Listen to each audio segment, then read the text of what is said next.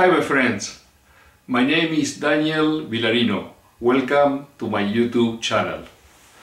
As you can see by these images, today, March 5th of 2015, is a snowy day. I have recorded these few images of the back of my home where you can see that it has accumulated already several inches on the table and the rails of my deck. Today also is my friend Eric's birthday, so I want to prepare him something. I'm going to see him next Tuesday, and I would like to have something to give him. I know that Eric is a guy that likes the outdoors. I don't know if he goes camping too often, but I think this is going to be a nice thing to have. At least it's going to be a cool thing to have. This is basically a kit that I have to make a fire starter. And Eric, this is not to start your cigarettes, okay? So if you can see here, this is a rod made of magnesium, and this is the flint. And basically you have this, which is also a metal part, which is a striker, and basically you scrape the flint and generate sparks to ignite dry leaves or moss or something like that. Now, when the conditions of the weather are like today, for example, or wet, and you have trouble igniting wherever you are trying to ignite to start a fire, what you can do is basically scrape with these few flakes of magnesium and put them on top of the leaves or moss or whatever you are trying to ignite. And then you direct the flints towards the magnesium. The magnesium ignites very high temperatures. I believe it's like 5,400 Fahrenheit. So that will start a fire even with wet materials. And then you have this leather cord to attach the striker to the back of your handle.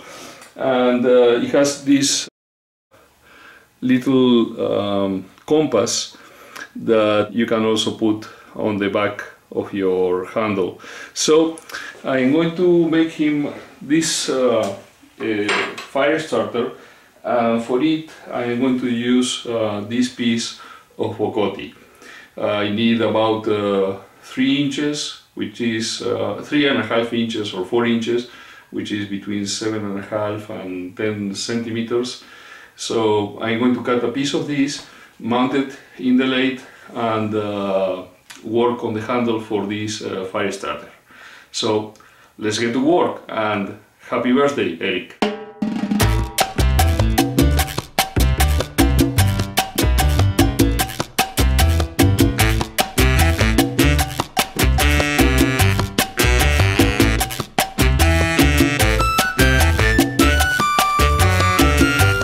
Okay, these are the instructions for the fire starter.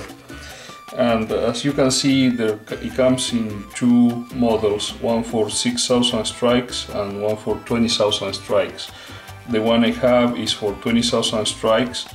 So what I did is I scratched all the text related to the 6,000 strike, so I don't get confused with the measures. So the implements we need are a blank of wood that is going to be at least 1 inch square. This one is 1.5, so it's more than enough, and it has to be at least 3.5 inches long. This one is 4 inches, because I think the handle will be better to have a little more length than 3.5. What else we need? We need to make a perforation on one side for the compass, and that perforation has to be 15 millimeters or 19/32 of an inch in diameter. So I have that bit for making that perforation. On the other side we need to make a perforation of 5/8 of an inch for inserting the rod. And I have this Forstner bit that is 5/8 of an inch for that other perforation, and that perforation has to be 5/8 of an inch deep.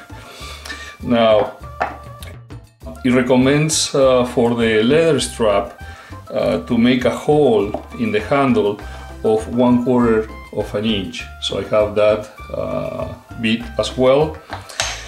And then the other thing is to hold this securely. There are several methods, and they recommend to use a sport center like is shown here. But the problem is that that sport center has to fit inside the 15 millimeters hole or 1932 seconds of an inch hole that you have for the compass. My sport center has a diameter of almost 25 millimeters or an inch, so I won't be able to use that for that. There are several other methods that are shown here in the instructions. You can use a jam chuck, you can use a small screw chuck, or you can use the bottle stopper chuck. And I have the bottle stopper chuck, so that's the method I am going to use. Since I am going to use the bottle stopper chuck, I'm going to need to make a thread to insert this screw in the piece of wood. And for that, I need to use 5/16 of an inch bit to make the initial hole, and then I need a 3/8 of an inch tab to make the thread. So those are two things I am going to need as well. And then on one side we are going to use the chuck to hold the blank. On the other side we are going to use a live center. So I have this live center to put on the other side, and to make all the perforations I'm going to use this blank drilling chuck, so I can hold the piece there and make the perforations. So the first thing I'm going to do is hold the piece securely in this blank drilling chuck, make all the perforations that I need on the faces, and then mount it on the bottle stopper chuck with the live center and begin molding the shapes. And before doing that, actually, while I still have these flat faces, I'm going to make the perforations for the leather strap. This square face here is where I'm going to make the hole for the compass, as well as for the bottle stopper chuck. And on the same side of the handle is where the hole has to go for the leather strap. So the side has 1.5 inches in width. So what I'm going to do is mark a line here at 3/4 of an inch, and about I guess 1.25 inches from the side, from the square face.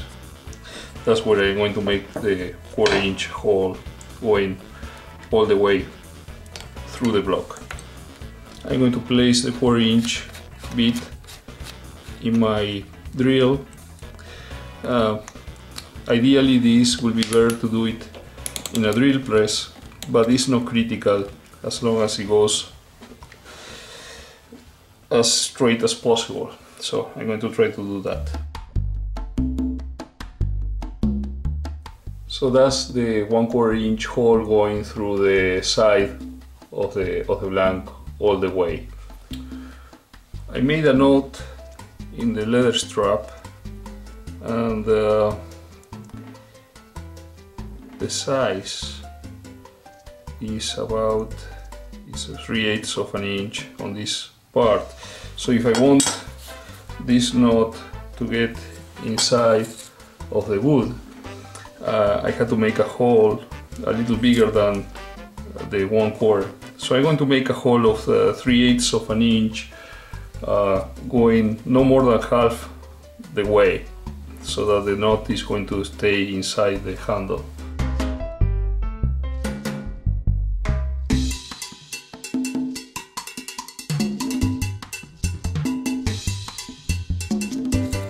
So you can see how the knot gets inside. Now that I have made on the side face of the blank the 1/4 inch hole going all the way through, and the 3/8 of an inch hole going about 5/8 of an inch deep, I'm going to mount this in the blank drilling chuck, so that I can square off this face that is the closest one to the hole, and make the perforation for the compass there, as well as the perforation and the thread for the bottle stopper chuck.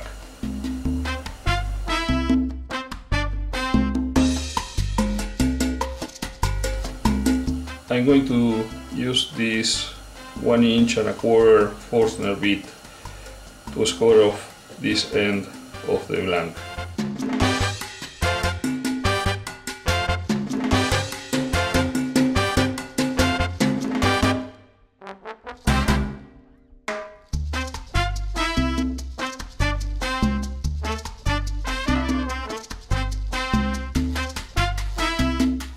Now I have to make the hole that will hold the compass, and for that I need a bit that is going to be 19/32 of an inch, which is the one I have, or you can use also a 15 millimeters bit. And this hole has to be 1/4 of an inch deep. So I'm going to mark 1/4 of an inch on the bit to make sure that I don't go too deep with that.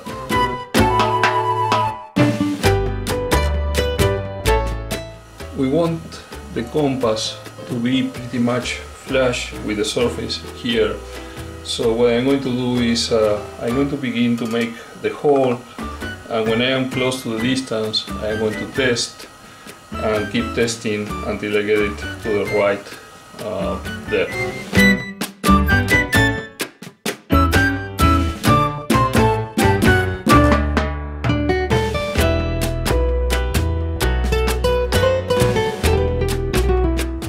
The compass is still a bit proud with respect to the wood, so I'm going to make the perforation a bit deeper.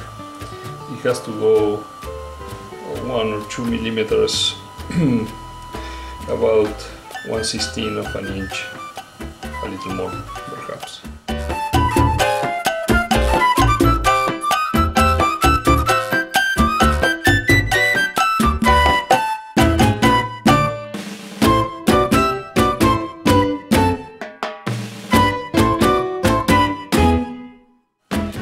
Okay, after several tries I got it to fit pretty well there. Just the convexity of the compass is the part that actually protrudes from the surface of the wood, so I think it's a nice fit there. So now I'm going to make the hole for the bottle stopper chuck. I don't want this hole to go deeper than the distance from the side hole to the face, so, and that's about 1 inch.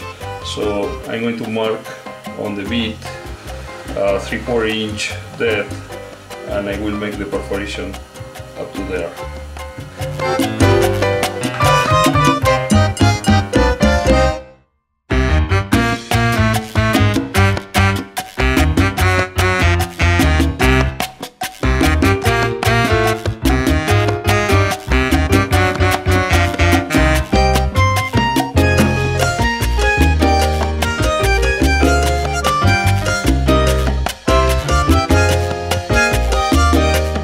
So now I have a way to securely hold this blank when I put the bottle stopper mandrel in the chuck. Now that I finish this side of the blank, what I'm going to do is turn it around and make the hole for the roll.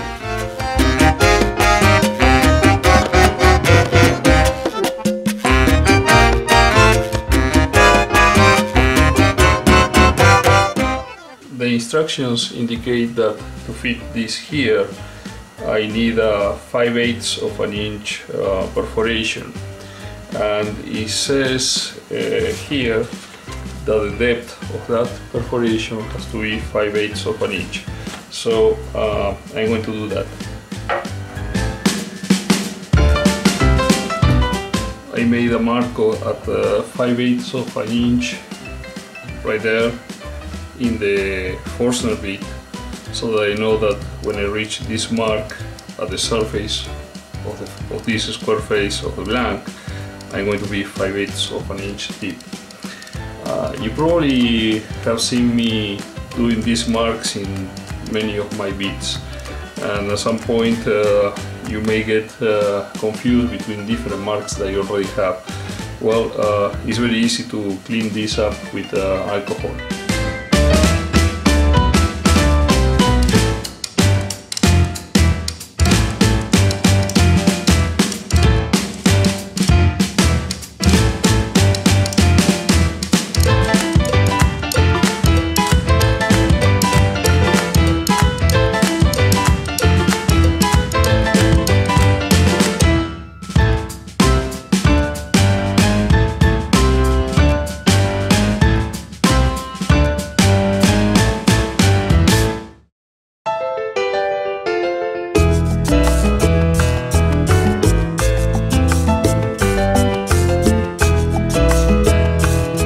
So it took a bit of preparation, but I have the blank now mounted between the bottle stopper chuck and the conic life center. Very secure, so now I can turn the handle. Before you do anything on the lathe or any other power tool, make always sure that you are using adequate protection.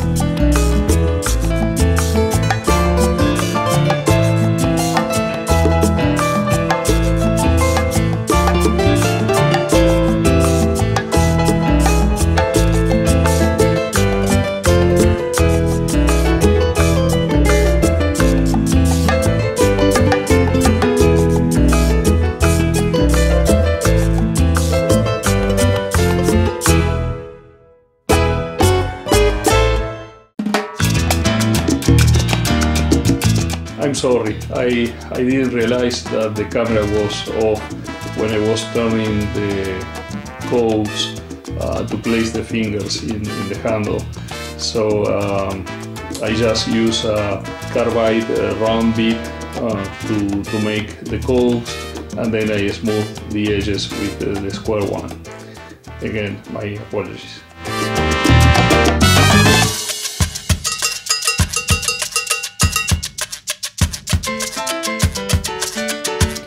Okay, I finished shaping the handle, and now I am going to sand it, going through the grits from 150, 240, 320, 400 and 600, and perhaps 800.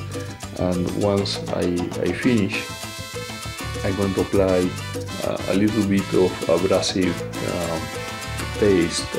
Is Triple E, Ultra Shine, wax, and finally I'm going to apply friction polish. Now the way that I have this on the lathe, I am doing first all the sides, then I'm going to remove the life center and finish that part. And the part that is against the bottle stopper chuck, that one I am going to do by hand because I don't have a way to support it. So with that, the only thing that is going to be remaining will be to attach the different components with CA glue.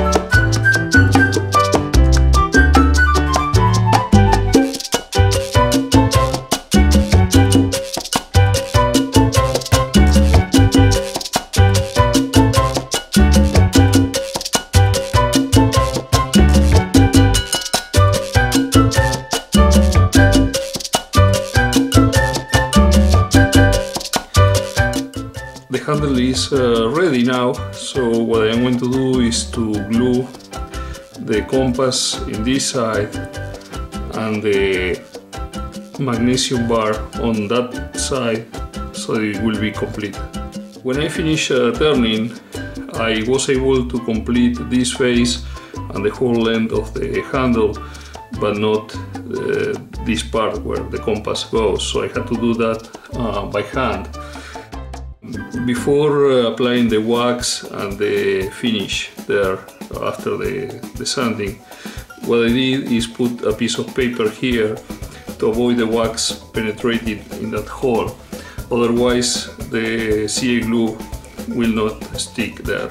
So now I'm going to use some CA glue here to put the compass.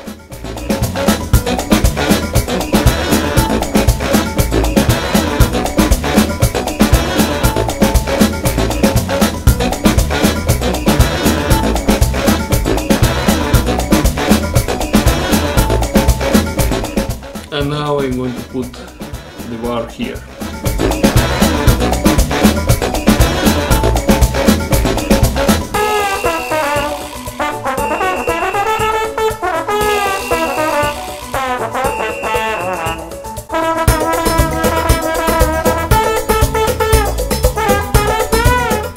So you can see the compass there, and if I put it on the side, you will see that it's pretty much flush with this face of the handle here.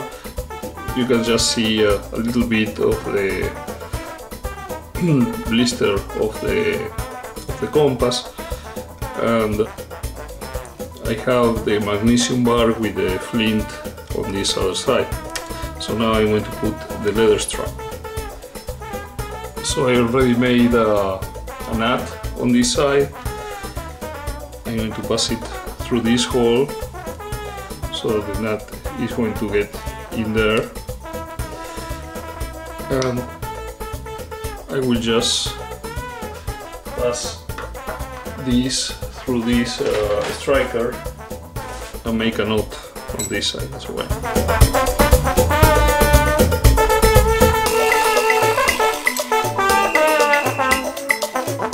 So that's it.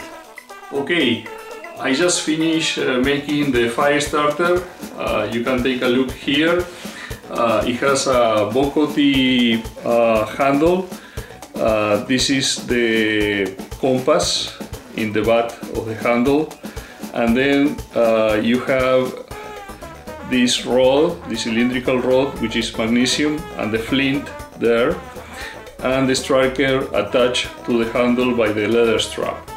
And the way this works is basically that you direct the sparks towards the leaves or the moss that you want to use to start the fire, and then you just use the striker to generate the sparks like this.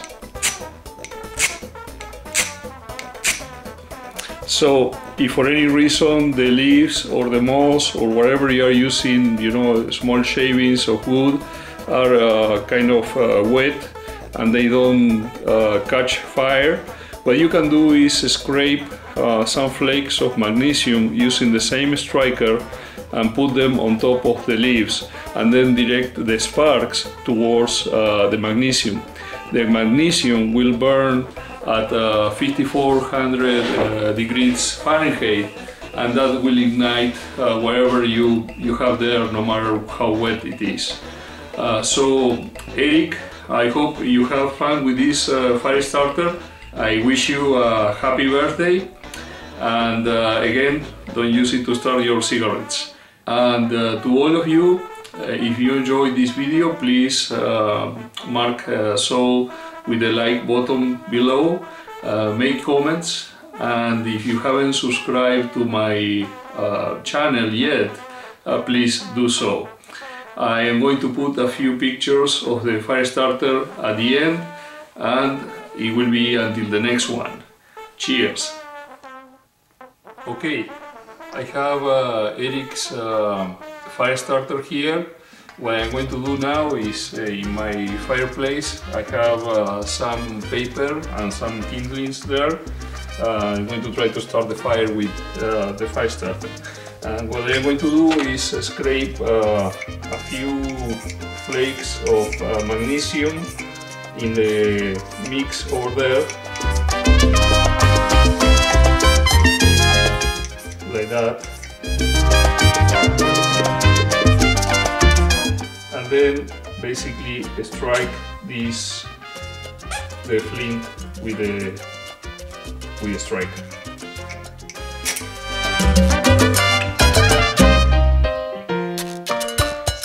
And that's basically all it takes. So that's it. Hi, I have here Eric's gift for his birthday, the fire starter. And what I am going to do is outside, as you can see, it has been snowing. There's almost 12 inches of snow there. I put a piece of paper here and some kindlings, and I already scraped part of the magnesium there, so I'm going to try to start the fire right there. Let's see what happens.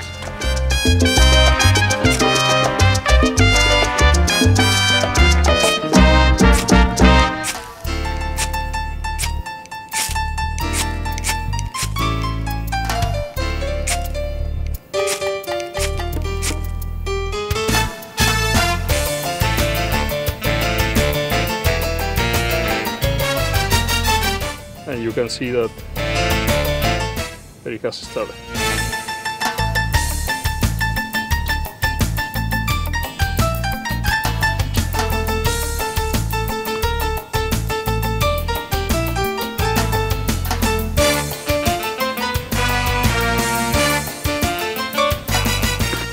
And now, always safety first.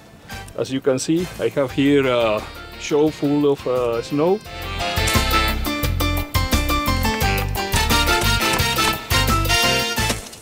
Fire is off. Okay, Eric. I really hope you have fun with this as much as I had making it, and I wish you happy birthday. Cheers.